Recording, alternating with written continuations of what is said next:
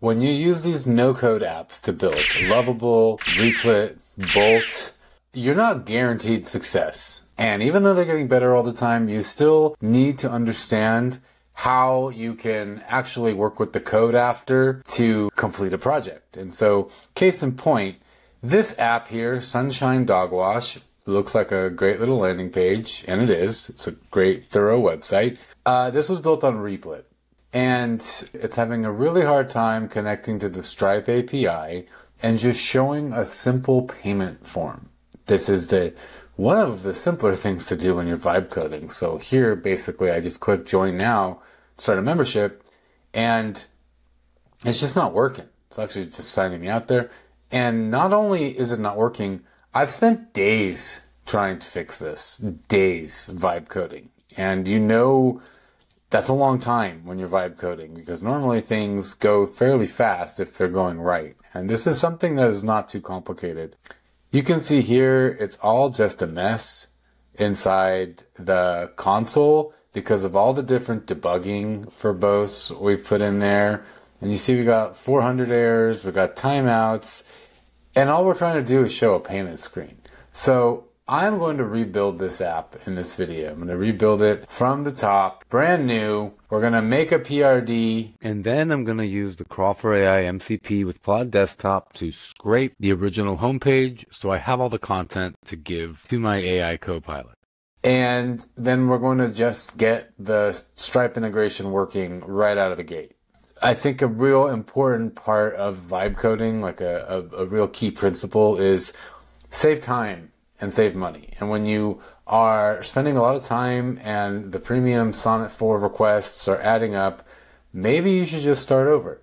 And sometimes, you're in so deep you don't want to start over, and it sucks. And this is what it means to not be a developer.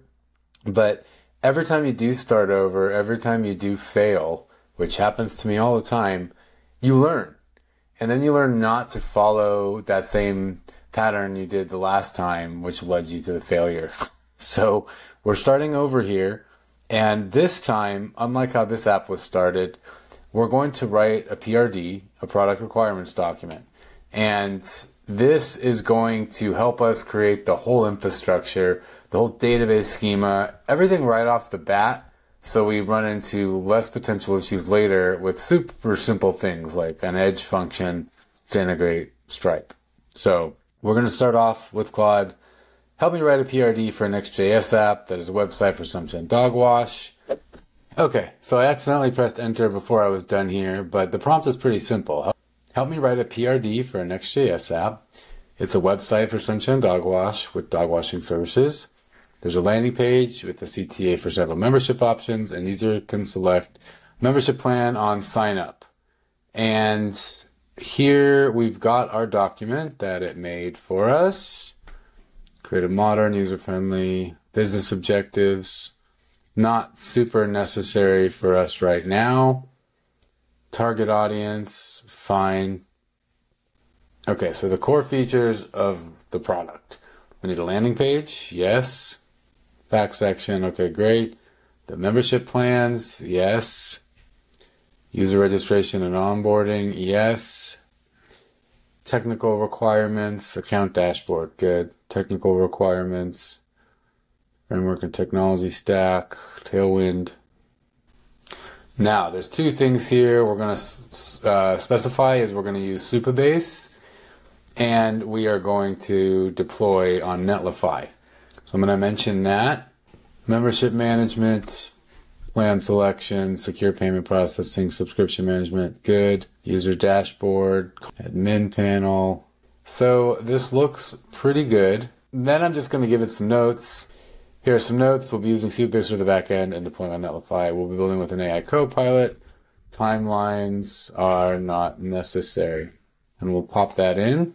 And as that finishes, the last thing I'm going to do, I'm going to open up Claude Desktop, and I'm going to show you in my settings here that I have a bunch of MCPs hooked up. And this is Crawl for AI. And if you've seen any of my other videos, I use Crawl for AI for scraping resources for directory projects. What Crawl for AI MCP allows when it's attached to Claude Desktop or Cursor is I can just say, scrape this home page for all content and export it as a markdown file using crawl for AI MCP. And then I put in the address of the site. So now it's scraping the original homepage of the app. There it all is. And now it's formatting it in Markdown for me. And this is going to be attached to our PRD for prompting in the no-code builder app. Come back to here. We have our PRD. I'm just going to copy all that. Build this app based on the PRD. And I'm going to copy the whole PRD there. And then I upload the Markdown file of the scraped homepage. And I'm also going to upload screenshots. So the first thing here is we can just get a few nice images of this pretty solid landing page, which was originally made on Replit. All right, and that's probably more. I think you can only upload 5 files. So we put our PRD in there, build this app based on the PRD, match the style to the attached screenshots. Homepage copy is also attached. And obviously we already looked through the PRD, but here it's just very detailed. So Supabase, Stripe, Next.js, blah, blah, blah.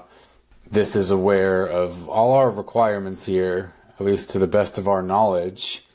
And this will help ensure a higher likelihood of success by starting your no-code app project like this. So one thing that should obviously be important to say here is, like I mentioned earlier, I'm always like, yeah, use Cursor, use Visual Studio Code, learn to work with the code after the no-code app so you can tweak it, so you can keep expanding it. Because those no-code apps have context window limits. You're eventually going to get stuck. You're going to end up in a feedback loop death spiral. And it really sucks once you're there. So you want to learn that technique. In this video, though, I'm going to use Bolt, another no-code app, to rebuild this because I have credits there already. And the reason I bring this up is it's become really important to me as I'm racking up $250 Cursor AI bills. Because I'm building a lot. I'm building all the time. And when you're building all that much, there's an old saying, small holes sink ships, right? And so little $10 here, $20 here, blah, blah, blah, that all adds up. And like I said, I'm paying $250 a month to do amazing things. It would be much more expensive to hire a developer. But that said, I've accidentally stayed subscribed to Bolt. So I'm going to use those credits as a way to save money here. Otherwise, this would cost at least $5 more using premium Sonnet 4 requests with Cursor. So let's keep going. Okay, so that was fast. We've got our Sunshine Dogwash. We need to move that over to the left. We got to add our original images, but otherwise it's more or less looking the same. It's looking good. And the funny part is I just click choose plan and it brings me right away to what I need. Instead of having to, I don't know, man, however Replit made that app, it was just weird. It was slow. And I mean, who's to blame, right? This is just how it goes, right? That when you're using software to build things for you because you don't know how to do it. I mean, all we can do is learn. All we can do is get better. So this is going well. And now I'm going to fix the designs here. So we need the logo, for example. And I do have that stuff in the original repo. So I'm just going to go into the code here and I'm going to find the public folder. I don't see a public folder, so I'm going to make it called public. And in there, I'll just drag the logo. And I'll drag this tagline. All right, Sunshine Dogwash is there. This one didn't work. It's using the wrong image. We'll look at that. Let's see here. Company tagline.png, huh? Company tagline. Oh, that's because that needs to be capitalized. So I'm just going to rename that file. All right, so there's our image here. That's fun. And then that's how it works. I kind of like this the way it did better. What's crazy, oh yeah, and so it knew where to find these images because we scraped it and it got the Unsplash website. It's also interesting that Replit didn't save the Unsplash pictures. It just is displaying them from Unsplash. There's our quality pet care. We want to lower the opacity Say lower the background opacity of the text box and the hero. Great. So now that button's fixed. There's always little tweaks that can be done, but for now, let's move into deployment. I'm going to add it to GitHub. I'm going to call it Sunshine Dogwash version 2, baby. Great. And now I simply go to Netlify and we go over here to the projects. We add new project. We import an existing project from GitHub. Sunshine Dogwash version 2. Main branch. Everything is... So compared to like Astro, Netlify deploys Next.js projects very smoothly. But in other builds, I mean, Jekyll, it deploys well as well. But if you're using Astro, it's a little trickier. So we're going to deploy there, but first you want to import your .env keys. You can just paste the whole .m file here. So according to Bolt earlier, there was actually a build error. There was a build error, so let's see what happens from Netlify here. Build failed. So simply, we now go into the deploys, click that failed, and here we get a little AI description, and it tells you why. We're going to copy the analysis for use in AI tools. I'm going to go back to Bolt. I'm going to paste that in there and let Bolt fix it. All right, we did it. It's working. I've had to refresh it here, but it is working. It's deployed live now on sunshinedogwash.com, and you can become a member right away. You choose your plan, you sign up, and it takes you right to the payment screen. Oh, I already had an account. Oh, there's the payment screen. So it takes me there, which happened to be very, very, very difficult to do with the app Replit made. So to close this off, I just would want to say that you could take your app from Replit to Cursor and do that whole thing like I do in many of the videos, but I tried to do that, and I spent days and days and days trying to fix it, just getting a Stripe payment screen up, and I was trying to make it a bit more involved, like embedded and stuff, but it didn't even give me an option to actually just forward it to the Stripe checkout page and then use whatever webhook to send it back to the app so there would be the data to update the SQL-based database. There was nothing.